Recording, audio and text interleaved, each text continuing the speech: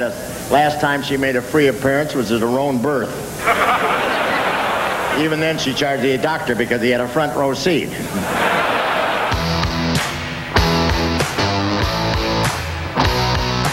Rock and roll began leaving its indelible mark on the USO during the 1980s when members of bands like the Doobie Brothers, Kansas, and Crosby, Stills and Nash began performing on USO tours. Joan Jett also pitched in, performing her hard-rocking act on military bases around the world more than 60 times since 1980.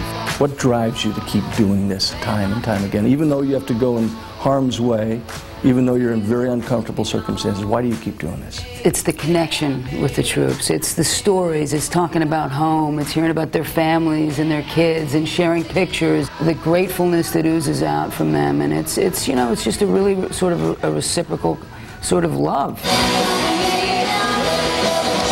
Is there a difference between the military audience and the civilian audience? I think there is. It's sort of, you know, there's an intangible.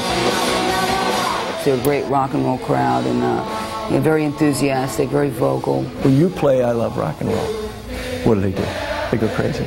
Yeah, you know, it's a, oh, you know, the dancing and screaming, the fist go up in the air.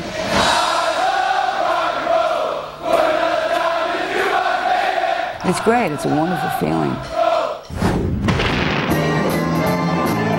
More of the Wayne